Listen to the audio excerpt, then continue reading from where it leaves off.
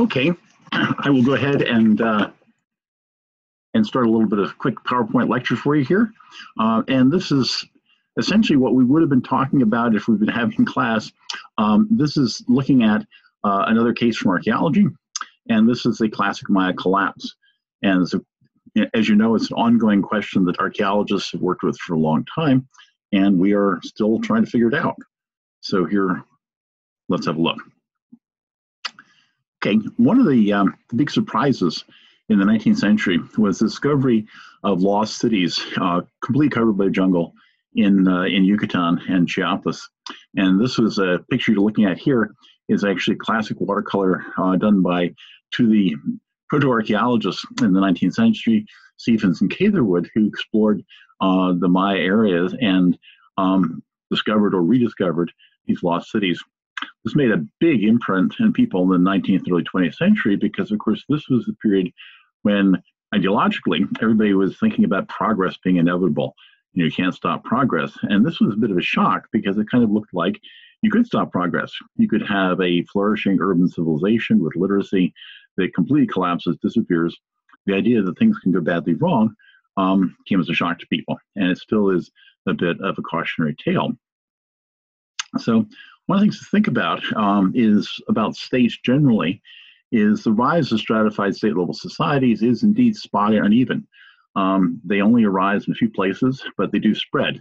Eventually, they absorb the whole world, and we live in one. But it's good to realize that as recently as 1850 or so, the majority of humans on the Earth did not live in state societies. So state societies have social classes, inherited status, often highly developed control of very altered agricultural and extractive landscapes. Specialists are supported by agricultural surpluses generated by peasant farmers and collected by ranks of regional elites. The picture you're looking at here is a rather amazing piece of flint working. That thing is all made out of flint stone. And you can see what you're looking at there.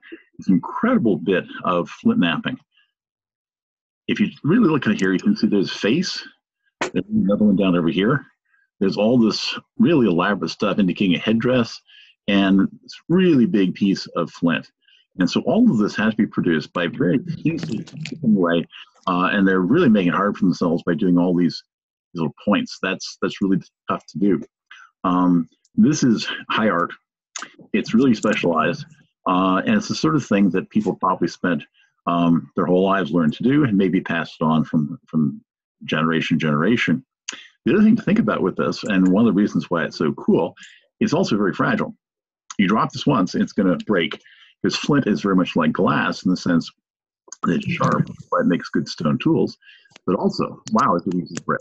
So the object you see there is probably, I would imagine, trial number 97 was the guy trying to actually make this thing. So they're cool. But they are brittle, and this is a case of state societies as well. And one of the things which we know is that dark ages happen often. So state formation does occur and it becomes nearly universal, but it isn't something that always lasts. Okay, like many other Native American societies, the Maya were producing and depended upon what the Iroquois called the three sisters, maize, beans, and squash. And in this picture, you can see how they all come together, with the maize providing the upright stalk, the beans going up on the maize stalk, and then the squash sprawling out all on the ground to provide some shade and also some weeding. Also, as we talked about before, the beans provide nitrogen fixing, which the maize needs to survive. So it all comes together. The Maya are also literate. This complex set of glyphs you're looking at here, one of the inscriptions, is definitely literacy. It took people a long time, Western science, a long time to figure it out. In part because they didn't realize that this was essentially a version of the Maya languages, which are still spoken in the region. This inscriptions are all over different Maya monuments, but the longest inscriptions tend to be associated with these big stone stelae, slabs of rock that you can see are really elaborately carved, and they have portraits of rulers, and they have dates. So we can date these things very closely because the Maya calendar was one of the first things that people managed to translate. Over here on the this side, you have a female ruler And she is, as you can see, very elaborately dressed, big headdresses, lots of inscriptions going on. She has in her hand one of these scepters, which may very well be one of those chipped flint things. On the other hand, she's got a shield, and she is being presented as a warrior. And this is certainly something which is a big thing about the Maya elites. Okay, this is a quick shot looking at modern Maya language distribution. As you can see, there's a number of different languages that are closely related to each other. And the ones that are over here in yellow tint are the ones which appear on the inscriptions. And again, the big breakthrough is the realization that the Maya civilization may have been collapsed and gone, but the Maya themselves weren't. And the language they were speaking, you can still speak down to the present, is closely related to the language that turns up in the glyphs. So that was a big deal for us in the end of the last century to figure this out, so we were able suddenly to read their history. So Maya cities then are amazing things. They are very unlike the kinds of cities that you see in the old world. The classic Sumerian city with a very tightly packed nucleus with usually a defensive wall around it. That's not what we're looking at here. We're looking at a ceremonial center you can see here with, and this is the site of Tikal reconstructed. You can see there's big pyramids sticking up there. There's plazas, but also notice there's causeways going out in different directions here. And you can see these are actually linking together landscape. This whole landscape around the city core turns out to have been heavily settled. So you're looking not at a city that just has a central core, but a city that sprawls out over many, many kilometers.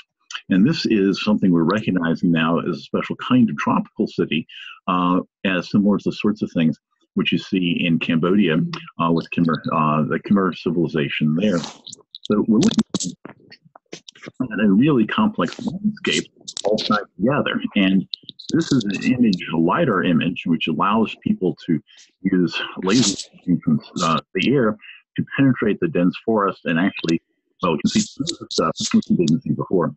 LiDAR imagery has actually produced a real revolution in Maya studies. And you can see in this image, you can see all the causeways going out in different directions, the tremendous number of different pyramid platform mounds present. You can see a schematic showing you this is what you see without the LiDAR taking the forest off, and LiDAR allows you to scan down to the surface through the vegetation, and then allows you to electronically remove that vegetation, at least the image of it, and that's what you get.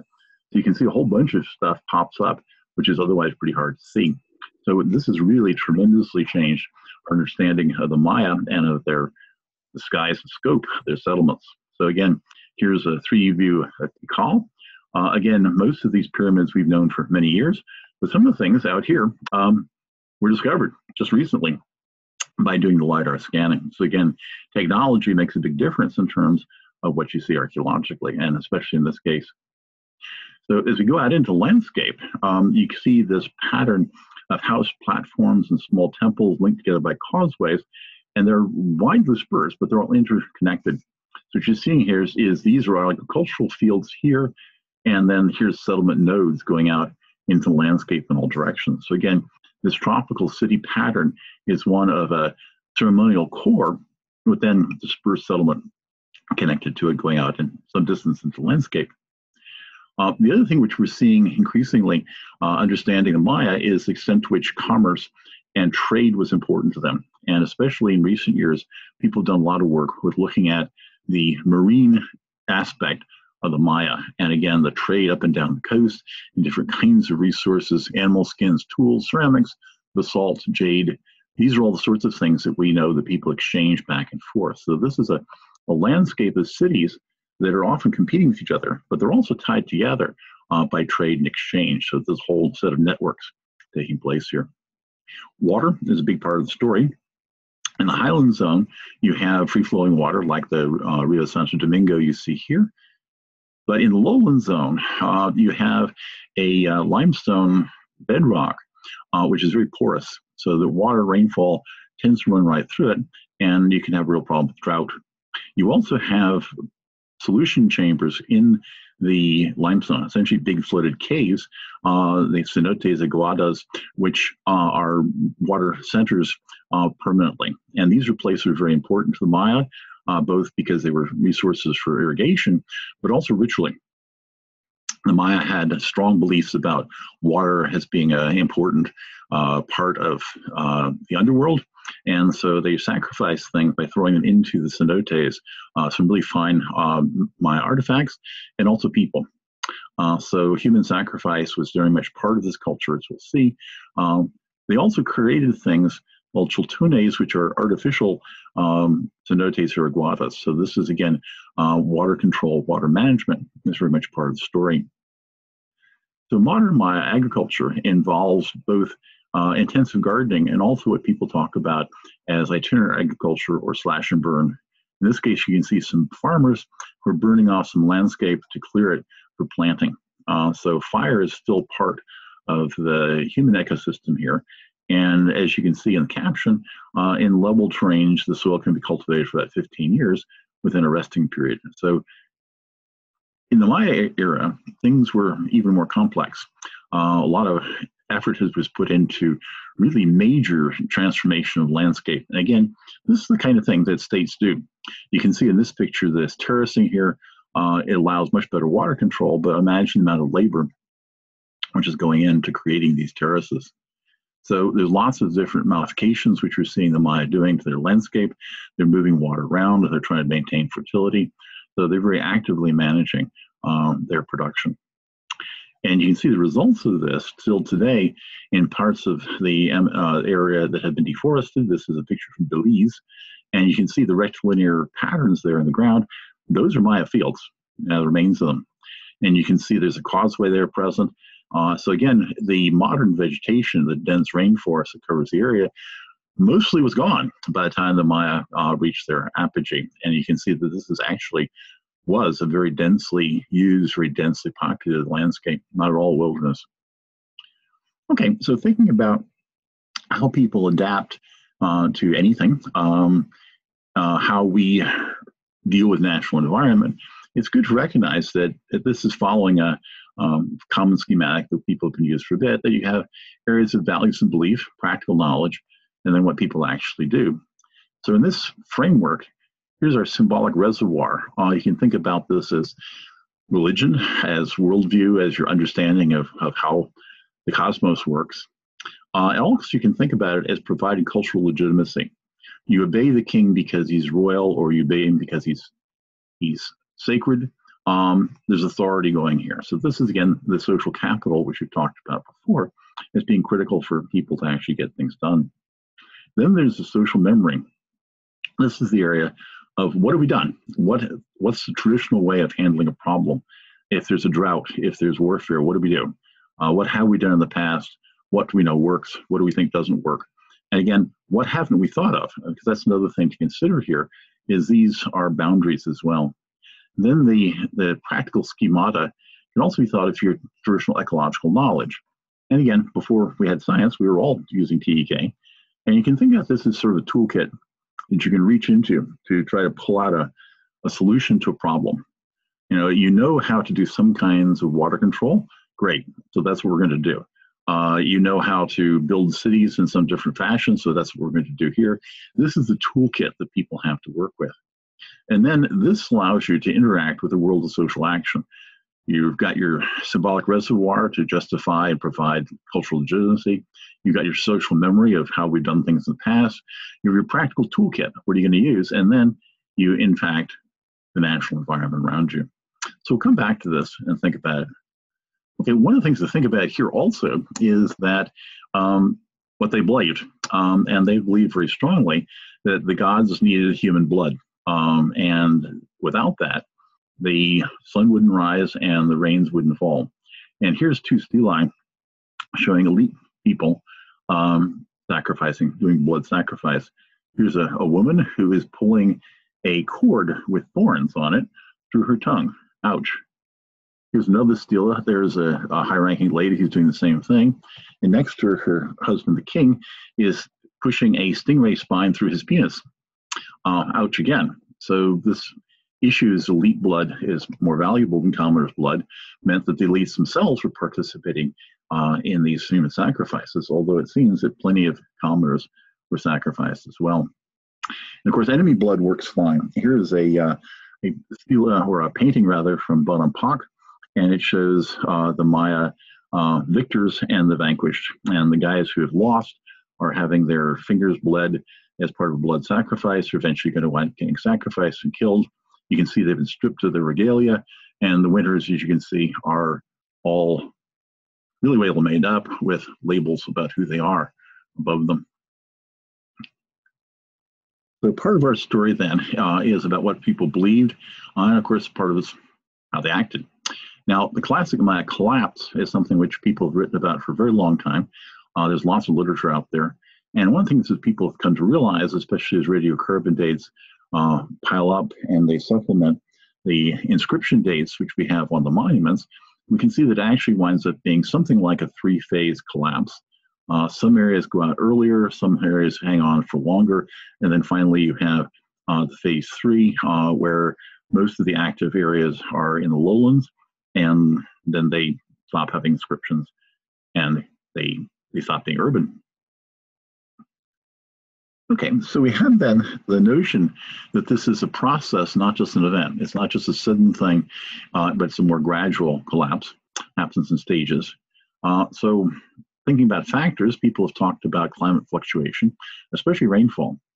The idea of agricultural overdevelopment, that people are pushing the soils of the Yucatan too hard, that they are pushing the limits of food production.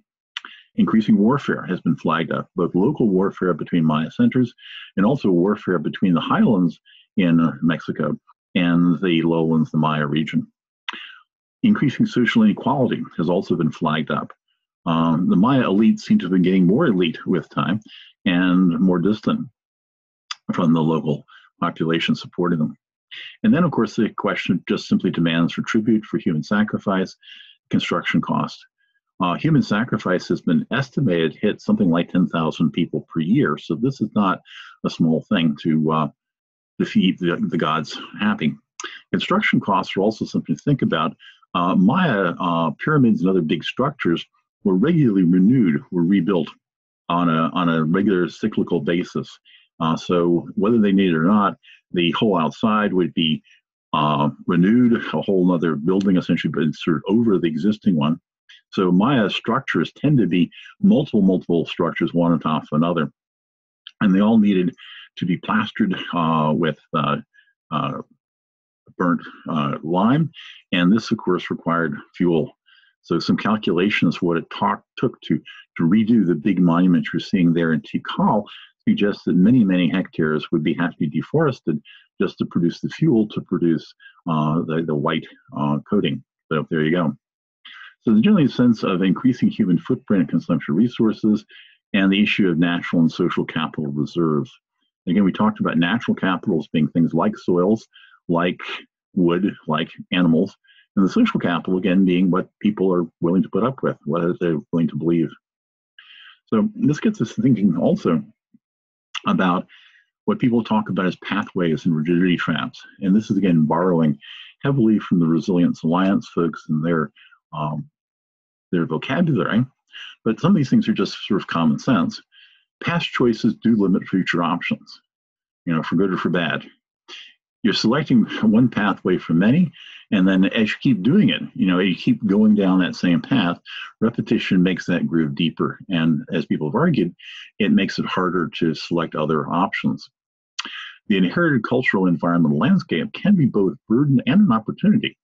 It makes it harder to change pathway trajectory and to adapt to change. So if you've been doing something for hundreds of years and suddenly that's not working, getting out of that rigidity trap may be tough or impossible. Also, the definition of a culturally acceptable option can be narrowed and contested. Again, get back to thinking about those multiple layers of authority and of knowledge, the toolkit. So again, what's okay to do in a culture? What's not okay to do? Is polygamy okay or is it not okay? What's the breadth of your diet? So stratified states like the Maya like stability on the longest term. and they may resist as well as promote innovation, thus creating what people talk as rigidity traps. This is what we're doing. This is the only thing we're going to do, and other options are not possible. Also, elite self-interest may diverge from the best interests of society as a whole. And certainly we can see examples of that right now in the modern world, but that also happened in the past. So increasing social inequality has adaptive costs. This is one big takeaway from lots of archaeological studies of, collapse of one kind or another, is that it is not necessarily all about just environment or climate. It's also about society, that social capital issue. Okay. So one of the things which happens also is warfare intensifies in the Maya period, both within the Maya area and with invasions from the highlands, perhaps the Toltec civilization, which we know about in highland Mesoamerica. You can see an example of the impact of this on these Maya cities, a small one, Dos Pilas. We know that between AD 760 and 761, very suddenly, you go from having a pattern like this. We have a fairly typical Mesoamerican elite center here with all sorts of people living out in the countryside. You can see there's an elite residence here. There's a couple of pyramids. There's a central plaza here where there's a market, and also there's some stelae set up. And look what happens here. Down here, everybody from the countryside now is packed into that plaza. A bunch of the buildings inside are demolished or repurposed to be military. You can see that they put a wall around, and the wall is cutting right through what had been the elite residences here. So they're hunkering down and they're fortifying. So again, you can see the sense of insecurity here. This is a landscape which has gone from being peaceful and fairly secure to being dangerous. And for the farmers, the only way they're going to survive is behind those walls. The other thing we see happening artistically is the Tlaloc rain god's images multiply. And here's Tlaloc. He's got his long nose, his goggle eyes. He's kind of fierce looking. And he's the rain god. He brings rain to come. And we know that these images were connected to increasing human sacrifice, including children. Tlaloc apparently liked the cries of small children. Not a nice guy, but he's your rain god. So these images are multiplying, and it's been suggested that they're reflecting drought, an attempt to ritually attract water. And this is, of course, one of the things the elites are supposed to do, is to keep the gods happy through blood sacrifice and other rituals, and to make sure the Tlaloc brought the rain. And if he didn't, well, the question is who's responsible for that. So then we have a bunch of paleoclimate work. This is showing a paper from a few years ago from the Lake Chichican-Canab on the Yucatan Peninsula. What's doing here is using a bunch of different indicators in sediments to take a look at periods of drought associated with the period of the collapse. So certainly there's multiple indications that you are seeing a prolonged drought, a recurring drought taking place in the Maya area associated with this gradual progressive falling apart. And deforestation is also part of the story. In this case, you can see from the caption that the NASA scientist Ben Cook was doing modeling for what happens if you deforest Mesoamerica. And what comes out of that was that the climate winds up being warmer and drier than it would have been if the trees had still been there. So part of the cycle you're seeing is actual climate change, but some of it is because of deforestation. You're seeing the greater impact of any droughts are going to happen. So again, deforestation doesn't cause a drought, but amplifies the natural droughts when they occurred. Okay, things happen. There's deliberate defacement and destruction. They literally chop the faces off a bunch of these stelae. Revolt. Certainly we have a bunch of Maya centers which are burned down, and they're not rebuilt. So this is, something's happening. Significantly, there's the end of what they call the long count dates. So the way we are able to date these monuments is by using long count inscriptions on the monuments themselves. They stopped doing it. Glyph inscriptions on stone are probably gone. They may not necessarily be a loss of literacy entirely, because we know that people still were writing on paper and bark, creating codices, which unfortunately the Spanish gathered up and burnt when the contact period occurred. So we have then not a total loss of everything associated with civilization, but certainly a loss of urbanism and certainly loss of population They do not become extinct, but boy, they take a hit. And significantly, they stop having state-level civilization. So this is a collapse of the state, and people are arguing that maybe what you're seeing here is, in fact, loss of social capital, really triggering this. It's not that the Maya are giving up when the last corn cob is eaten. They're not. They're bringing down their real rulers, and they're destroying urbanism as a way of life. So there is a post-classical survival down to the Spanish conquest in the 17th century. It isn't totally rural. There are small centers still there, but there's nothing as big as Tikal or Calakmul or some of the other big centers which you talk about. So some things to think about here is, again, big question, what did it? We do not certainly have it all worked out, but this, I think, can get us towards some ideas of what people are thinking about. Did drought just kill the classic Maya? Or was it deforestation, overpopulation, revolt? So are you going to go down climate determinism routes? People have, but that may be seen as just a bit too simple. Ideology and belief systems are certainly getting thrown in here too. The Maya have real problems in creating imperial systems that unite multiple towns, and the warfare just keeps cycling and cycling. If one of the centers had won and imposed a large-scale empire like the Akkadians did in Mesopotamia, or much later the Romans did on so much of Europe, maybe it would have been different. Maybe if the warfare hadn't just continued at the local level, things would have been happening. So again, you're seeing variables operating on different timescales coming together in what people talk about as conjuncture of big events happening, result of the coming together, different sorts of things happening, small things happening perhaps on a different scale. Okay, so we can think about scales of interaction, and people also talk about is the speed of these interactions. People talk about slow, medium, and fast variables.